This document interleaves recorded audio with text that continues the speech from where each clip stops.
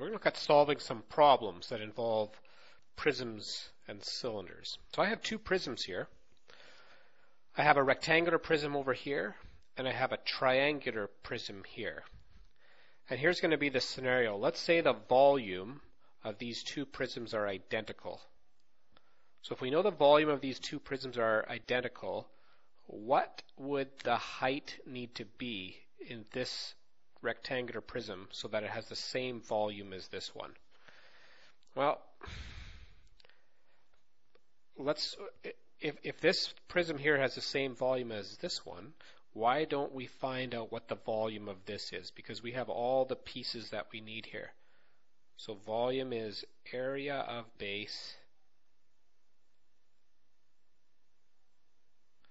multiplied by the height. Now in this case, the area of the base is a triangle. And then this triangle has been multiplied by this height to get to the same triangle on this side. So the area of the base is a triangle, and we know that that's base times height divided by 2 multiplied by the height of this prism. So the base of this triangle is 12. The height of this triangle is 9. And I'm going to divide that by 2, and then I got to multiply that by the actual height of this object, which is 18. So that's 12 times 9 divided by 2 times 18. So the volume would be 972.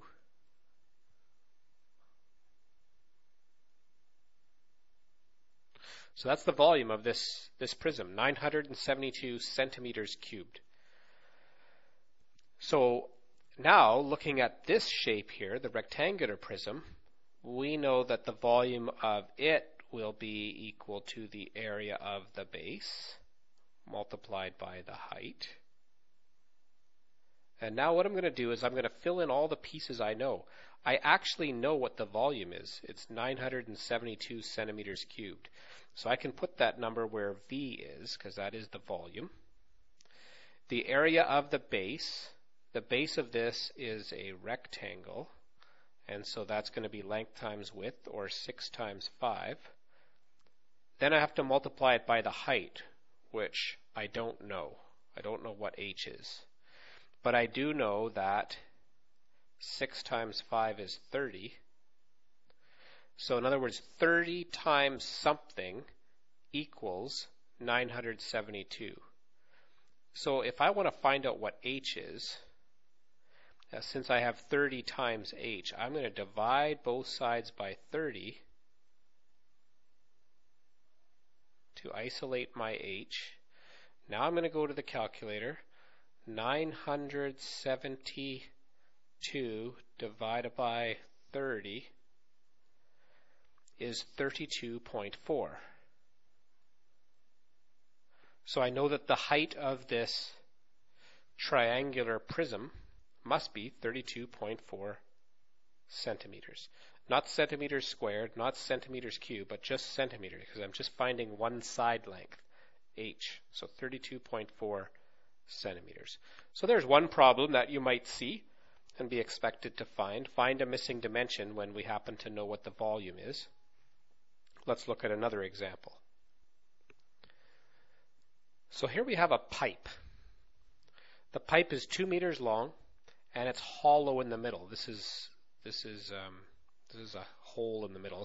It's a culvert, we call it, so water could pass through the pipe. The outside radius of the pipe is 20 centimeters, and the inside radius of the pipe is 16 centimeters. So we could say this little part here is 4 centimeters. But what we want to know is we want to know how much concrete, we'll say it's a concrete pipe, how much concrete is required to make up this pipe. Well, if I found the volume of the outside part, so say I started with the volume of this outside part, and found the whole volume as if the whole thing was full of concrete. In other words, there wasn't a hole down the middle. So if I found the volume of the whole thing and then subtracted the volume of this inside part, that would tell me what area is left. So the volume total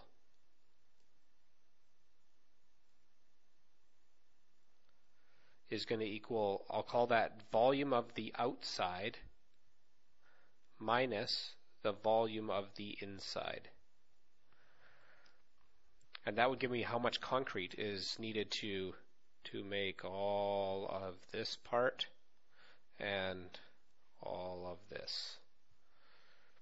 So let's find the volume of the outside first. So this is a cylinder. So the area of the base multiplied by the height.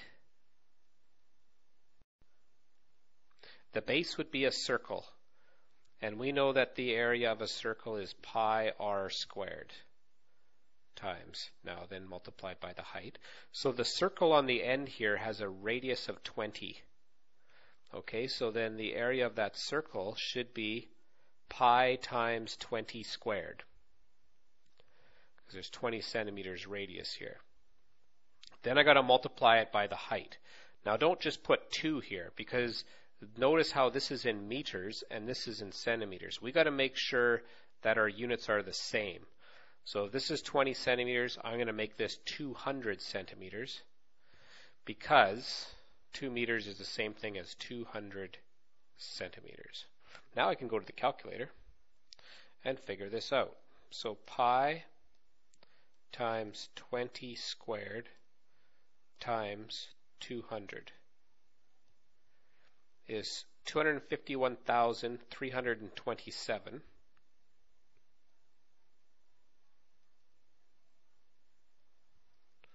Now what were my decimals? 251,327.41 centimeters cubed. That was the volume of the outside part. So as if this whole thing was filled with solid concrete. Let's find the volume of the inside.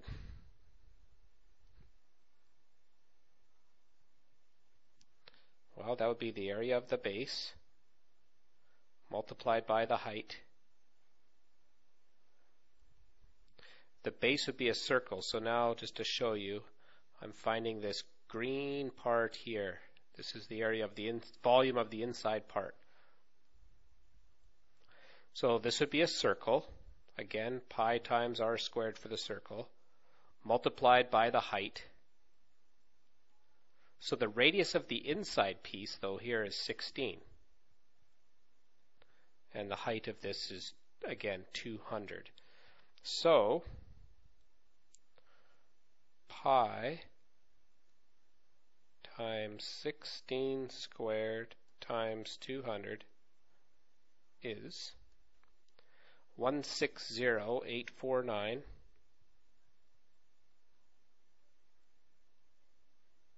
decimal 54 centimeters cubed. So now I can go back to my original plan here, which was to find what the question was asking. The volume of concrete used to make the hollow pipe would be the volume of the outside.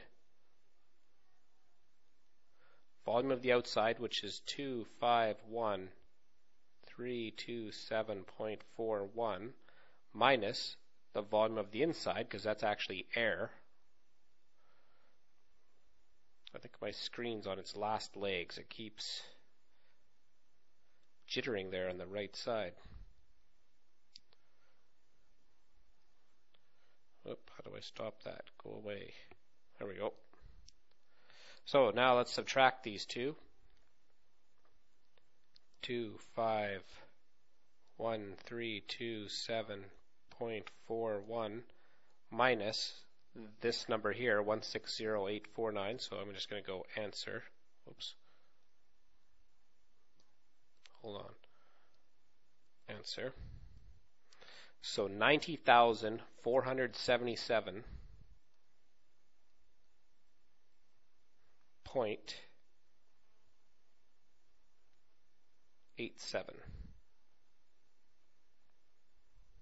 So this would be the volume or the amount of concrete that would be required to make a hollow pipe that has a radius of 20 on the outside and a radius of 16 on the inside. You would need 90,477.87 centimeters cubed worth of concrete to build a pipe that's 2 meters long.